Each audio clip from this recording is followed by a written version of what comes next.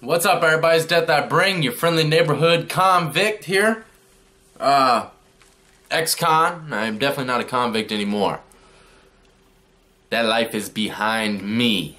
Anyways, but I have done my share of crimes, my friend.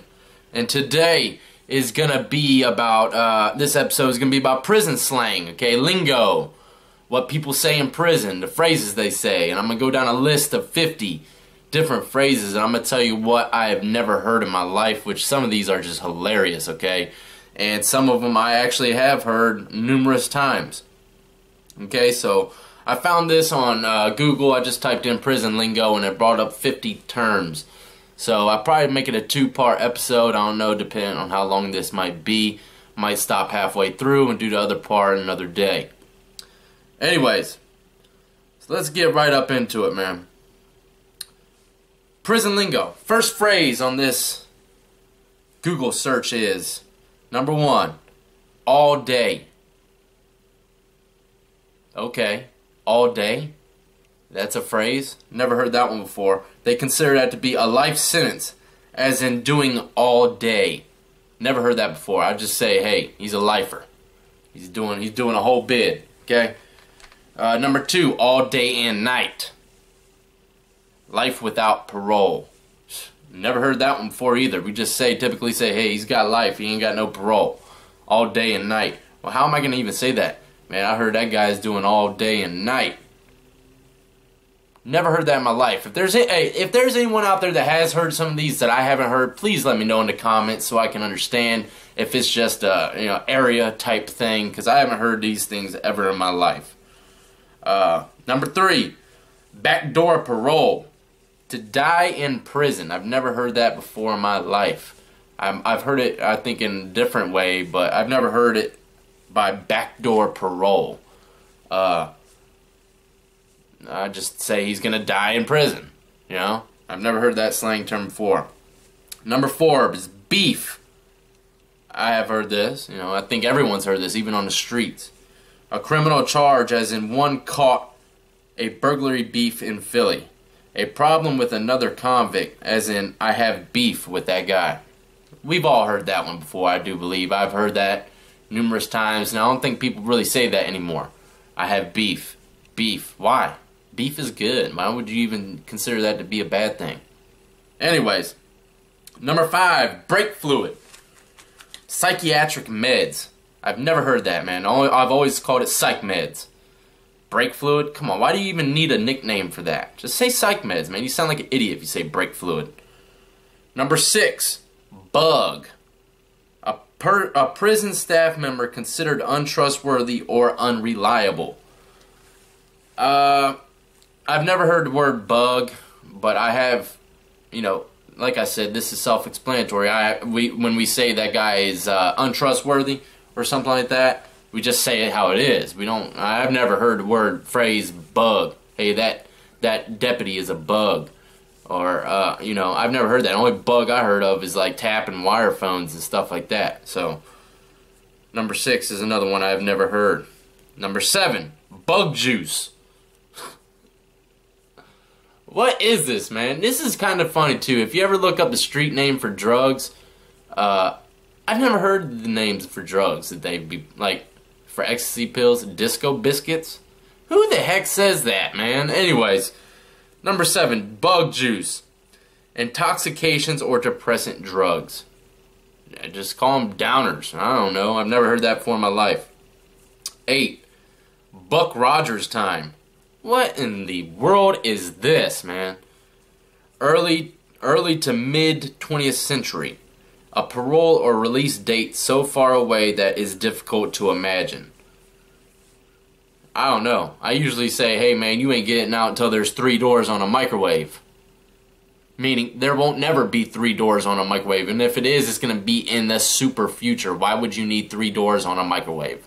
So yeah, I always said that to the people that had a long time to do in prison. I'd say, man, when you're going to get out, there's going to be 3 doors on a microwave.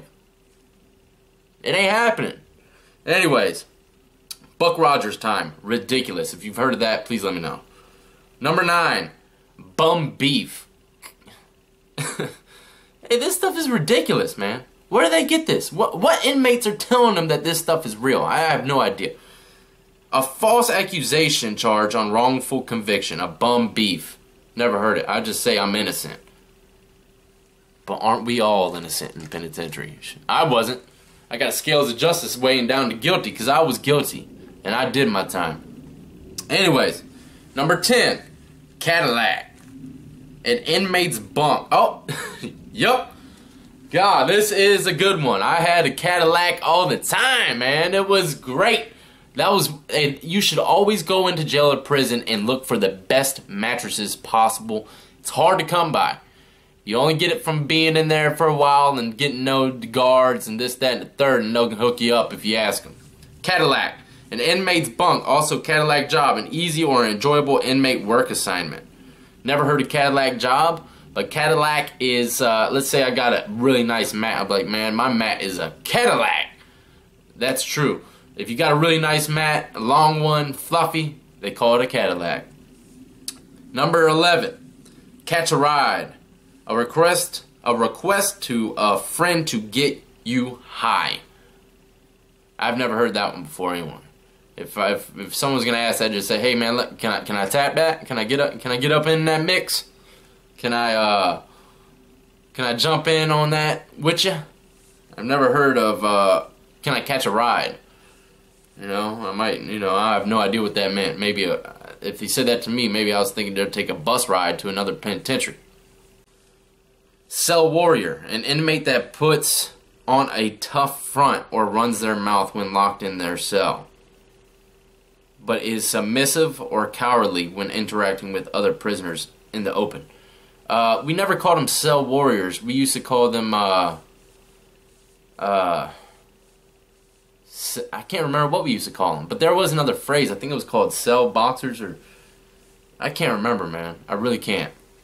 But there is a phrase out there for that, for people that like to talk stuff behind a locked door, but they're safe and they can't get touched, okay? So, let's move on. Number 13, chin check. Yeah, we've heard this numerous times. I've heard it numerous times.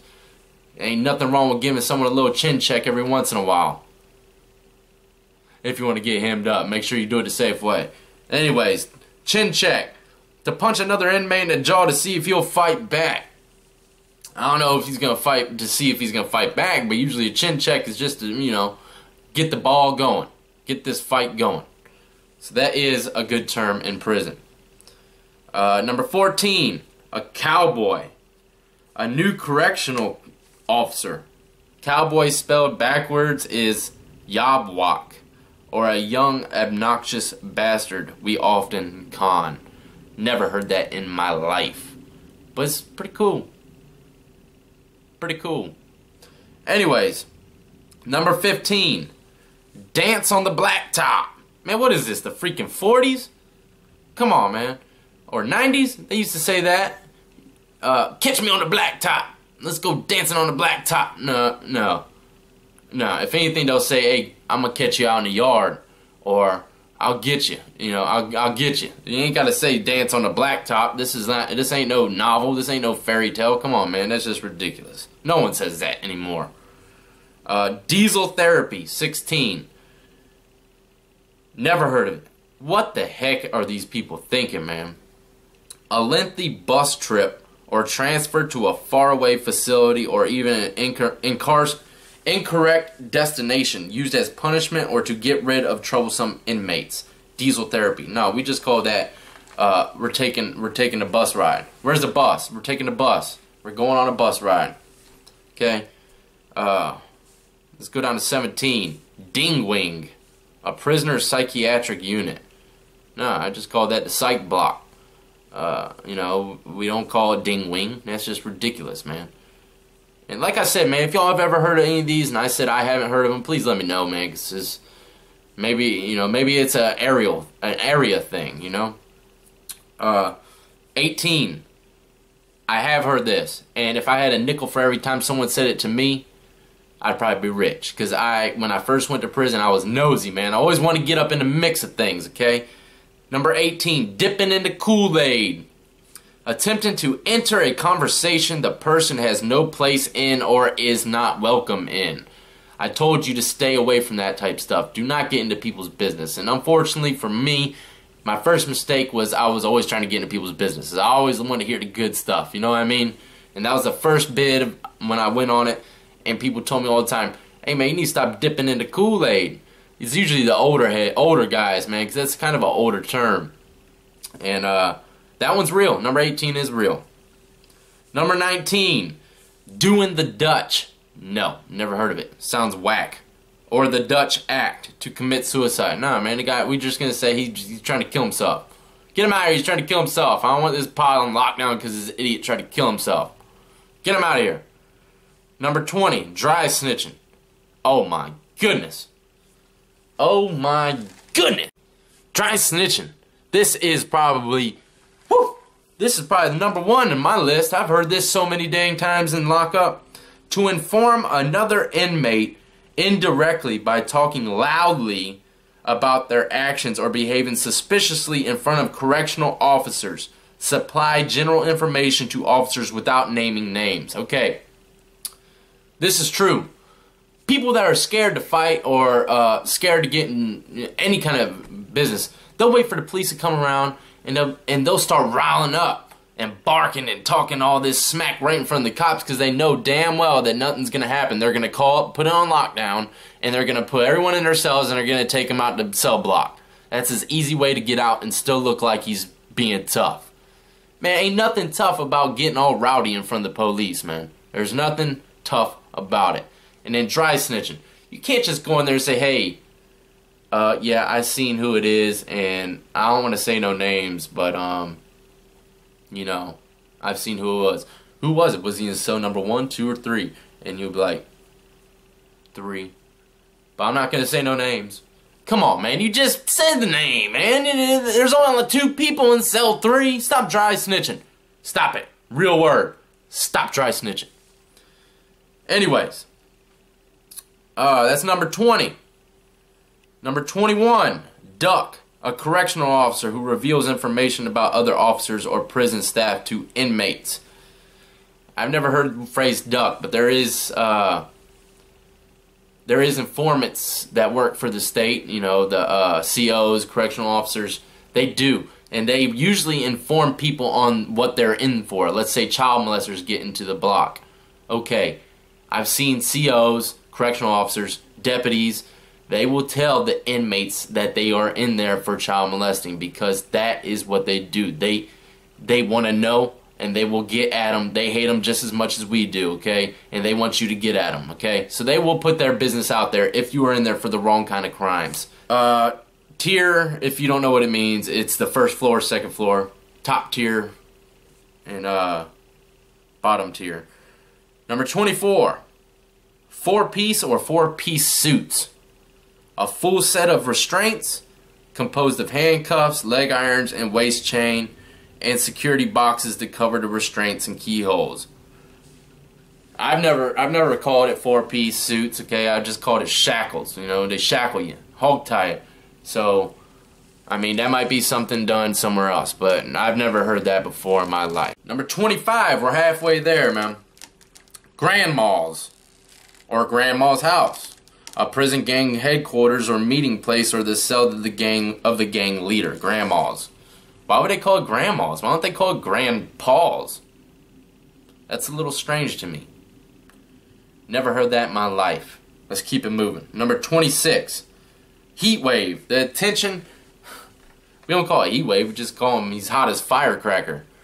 The attention brought to a group of inmates by the action of one or few, as in Joe and John got caught with contraband, and now the whole tier is going through a heat wave.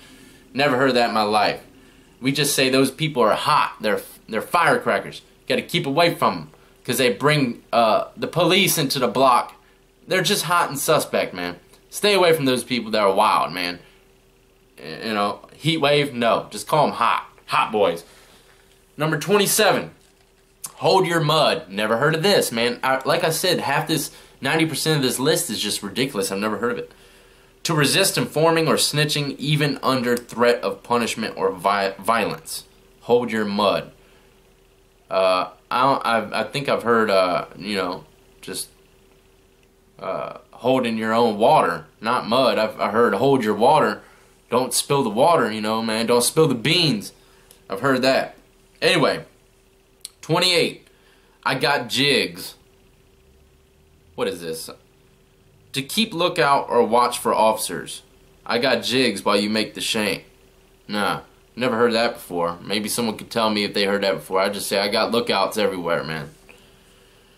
29. In the car. I'm on a deal or plan.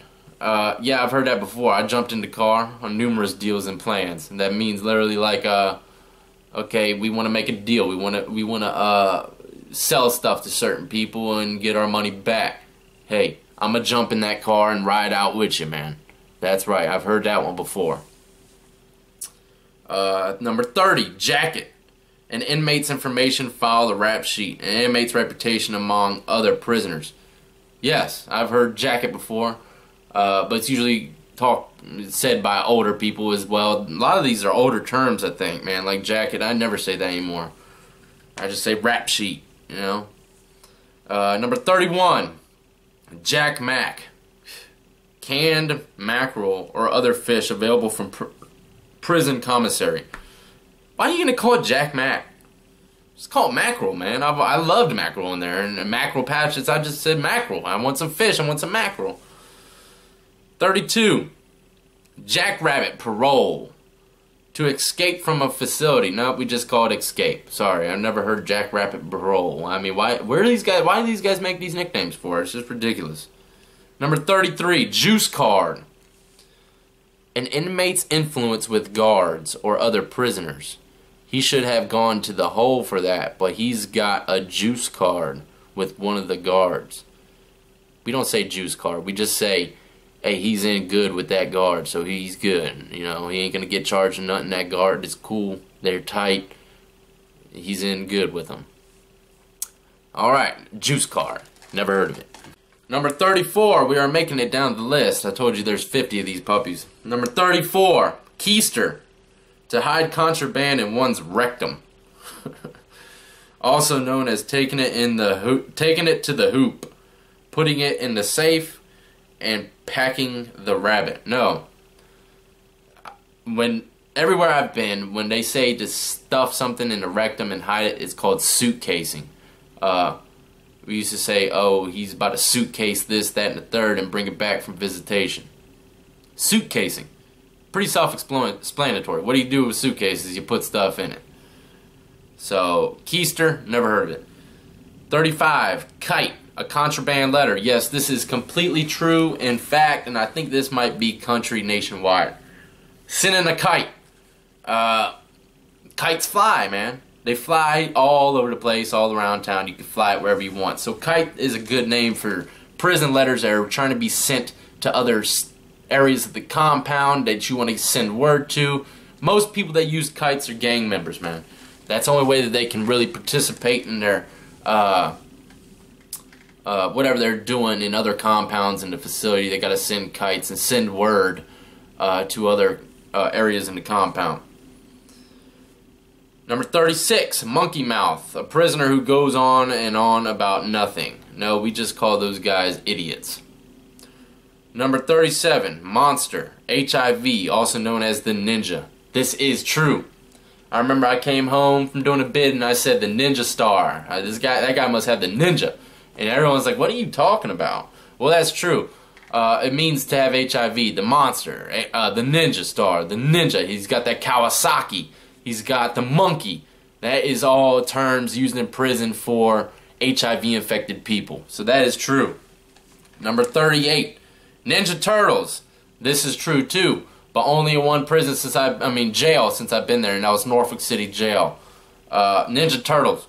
Guards dressed as full riot gear, also known as hats and bats. Never heard of called hats and bats, but we have called them the Ninja Turtles. That's right, they come out looking like little turtle shells.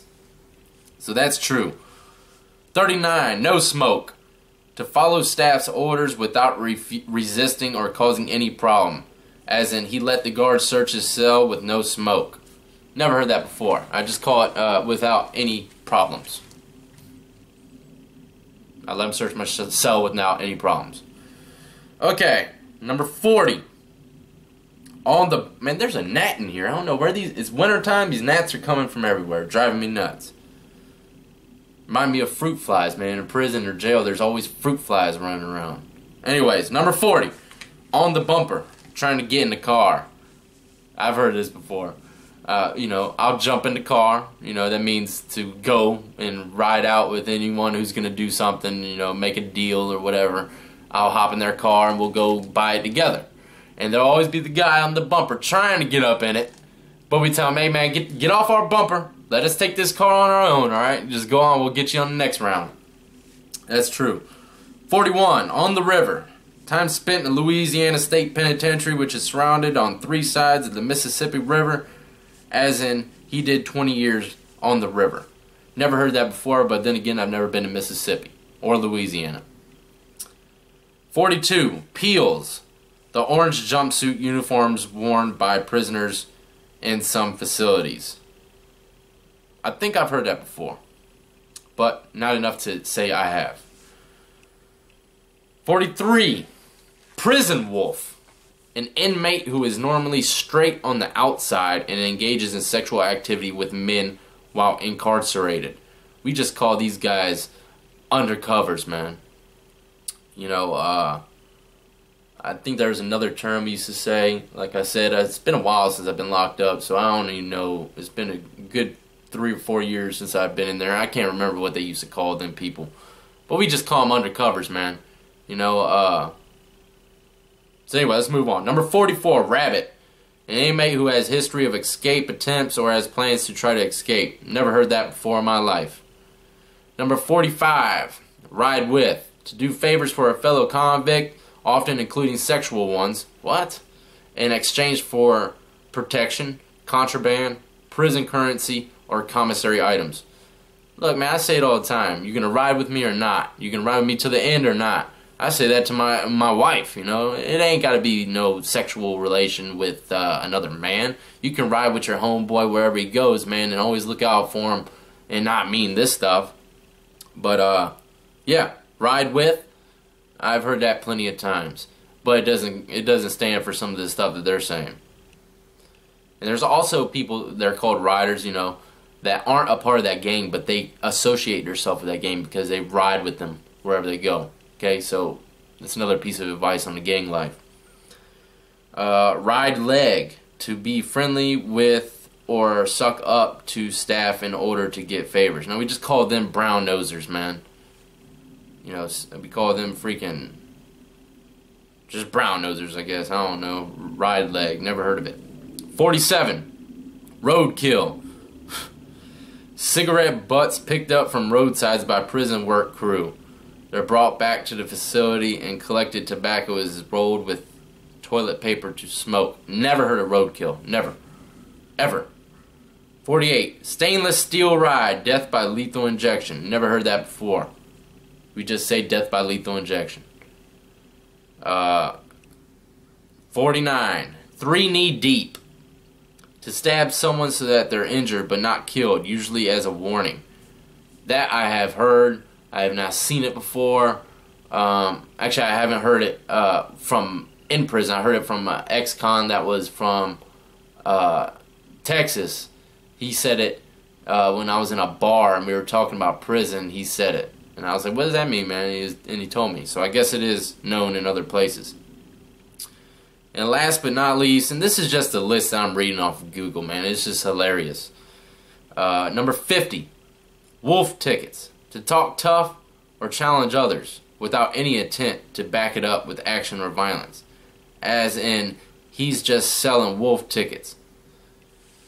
Yeah, there is a term for that. I think we just call them,